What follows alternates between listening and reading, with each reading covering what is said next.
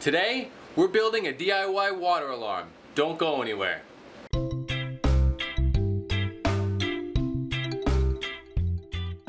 What's up YouTube and all my fish keeping friends? How's it going out there in fish tank land? This is Joseph Hardin from JH Aquatics, and I'm here to share with you all my fish keeping adventures, knowledge, and more.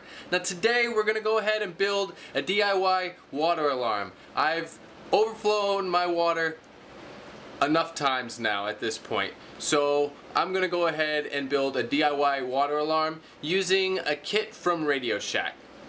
Let's get right into it. Okay guys, so I have all my stuff laid out here. I have the kit. It says a Build It Water Alarm Kit. Water sounds as water is detected. So this little deal here will detect the water, 9-volt battery on that, and then there's a little piezo, a little speaker there. Alright, so let's just go through the kit real quick. Okay, let's see. I have the instructions. I have this piece of positive and negative wires there.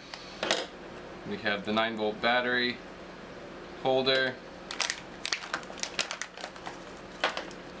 And we have the circuit board. So we have some screws and nuts. And we have, that's everything out of the bag. We have the sensor. This looks like a positive and negative here, two sides on that. And then in here we have the buzzer, we have two resistors, and we have a transistor. Alright, so that's everything. So I'm going to go ahead and trim up these resistors and get them on the board. I'm going to get most everything ready and on the board and go through the instructions here basically, and I'm gonna get going on this baby and try to get this baby soldered together. So I have all my tools. I have my soldering gun, I have my clippers here, I have strippers just in case I need them as well, and I have my solder. Keep in mind, this is not how to keep your solder, FYI. And then I have some shrink wrap and stuff like that for wires if I needed that or whatnot. So I'm gonna go ahead and start getting everything on this board. Now first I'm going to go ahead and remove the paper from the ends of the resistors.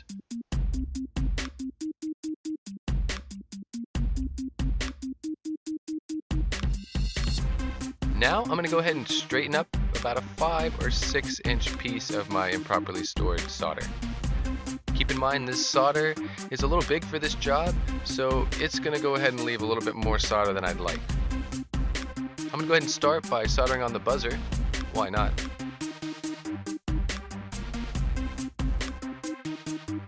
The key to a good solder job involves keeping the solder and the soldering iron at a 90-degree angle from each other.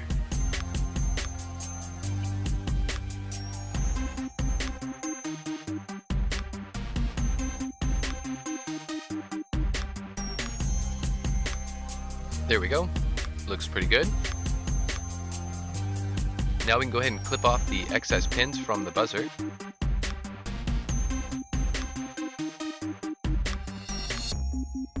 Next, we have to go ahead and bend the pins for the resistors at a 90-degree angle directly at the ends of each side of each resistor.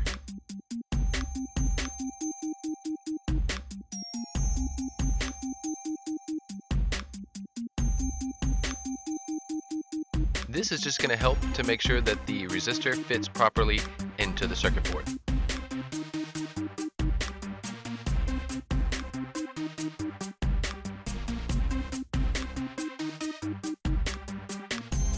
Again, go ahead and bend the pins to the resistor directly at a 90-degree angle right at the end of each side of that resistor. Keep in mind, resistors are not polarized, so they can actually be inserted either way.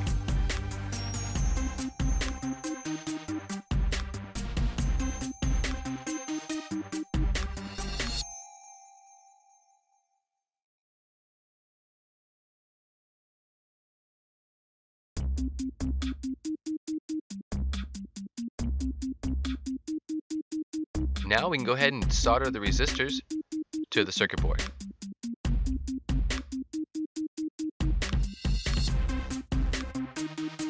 Now remember guys, don't solder like I am. Keep your circuit board facing up on a level plane, so your solder doesn't want to fall off the board.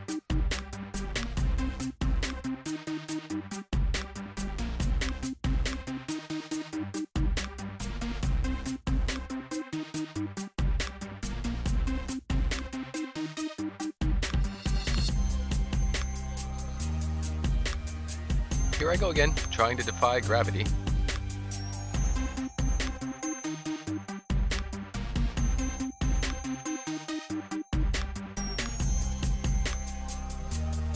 Okay, now we can go ahead and clip off the excess pins from the resistors.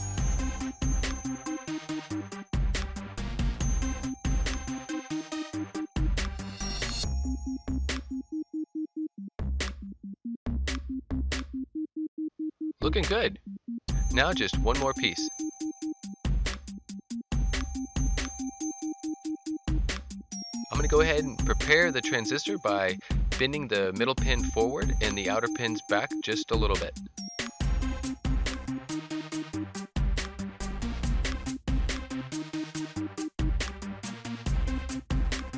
Be gentle when inserting the transistor into the circuit board. You can break off the pins.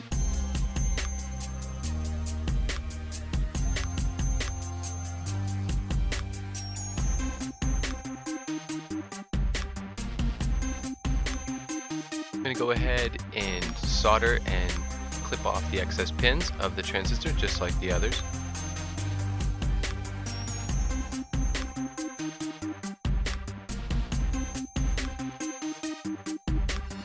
Finally, we can go ahead and solder the battery clip to the circuit board. And next, we will prepare the PVC parts. Okay guys, now that I have the initial soldering done, it's a kind of shoddy job, but it's pretty good. It's not the cleanest work I've ever done. But that basic part is there, and then we have the cord that's going to go from the circuit board and battery to the sensor. So I'm going to go ahead and set up my PVC pipe. I have a piece of PVC pipe that I'm going to use and a couple of fittings. My plan is to set this sensor up inside of here with a little bit of hot glue and just attach it. It'll be hidden on the inside. The cord's going to run up through the pipe and then go around.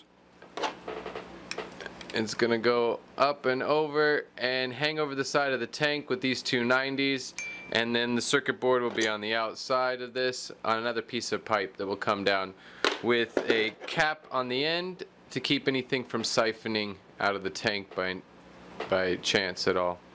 So that's basically it, and I'm going to slap this baby together. I'm not going to glue anything. I did melt a hole in here for the wire so that the wire can come out through the PVC pipe. So I'm going to use this piece for one of my runs, and that the wire will come out through the pipe so that it can go to the circuit board. So that's the only thing I have to kind of run it. I have to run it through here. So we're going to go ahead and do that right now and then finish the soldering.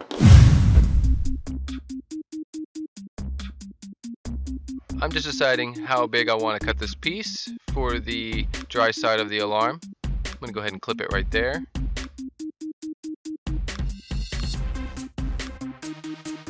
Put the cap on the end of it.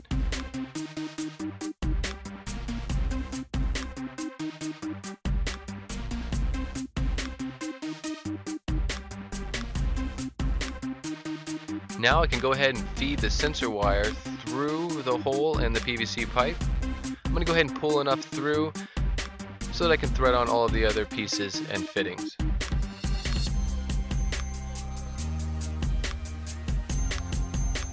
Now I can go ahead and cut and prepare all of the other pieces.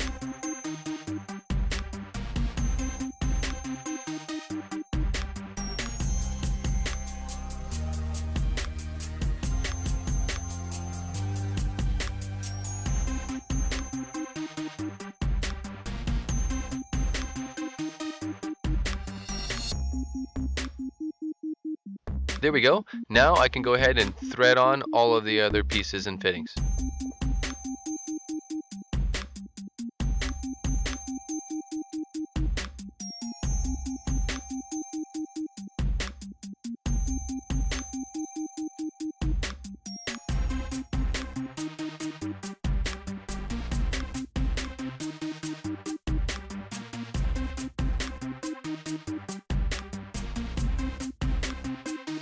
I'm going to go ahead and leave a few inches of wire to work with so that I can solder on the sensor.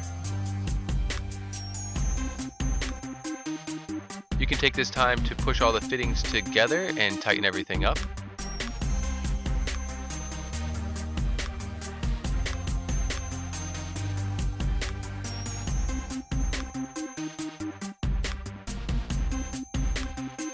Okay, looking good. Now we can go ahead and solder the sensor to the wires.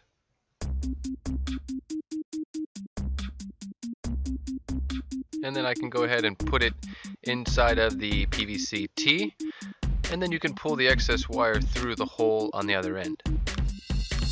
Nice, looks good.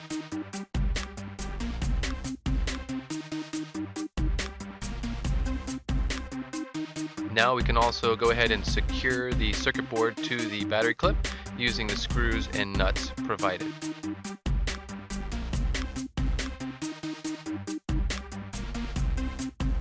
And last but not least, we go ahead and solder on the sensor wires to the circuit board. Okay guys, so now I'm getting down to the last little bit. Now, I can't really strap it up to the PVC pipe like this because it's going to block the buzzer and it's going to block the sound by strapping up that way with some zip ties. So my plan in the end, honestly, I'm going to zip tie the battery to the pipe and then just pop this on it like that. Anyways, that's the plan anyways. Let's go ahead and try that out right now while the camera is rolling. Let's see if we can make this work.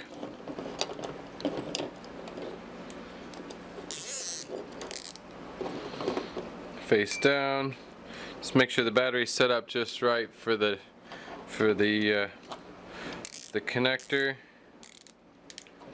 and looks like it's gonna have to be a little bit like that. Get it as tight as I can. Click, click, click. I'm gonna call it. I'm praying this works. Okay. Now, I can slide it up a little bit.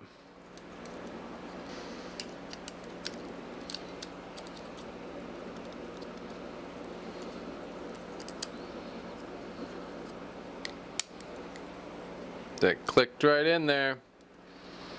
That works. Looks good to me. And there you go.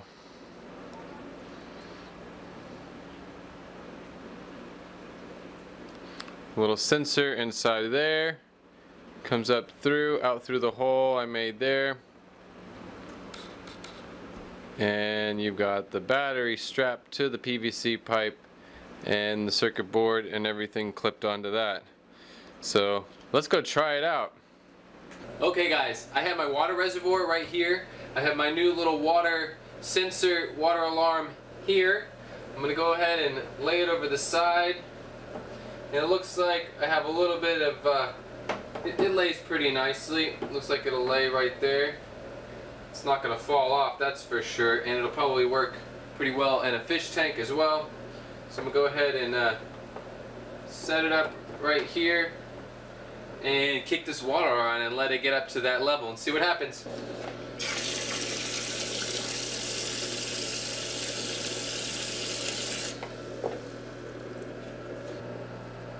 Alright guys, let's see if this works. Let's see if this water alarm actually does what it's supposed to do.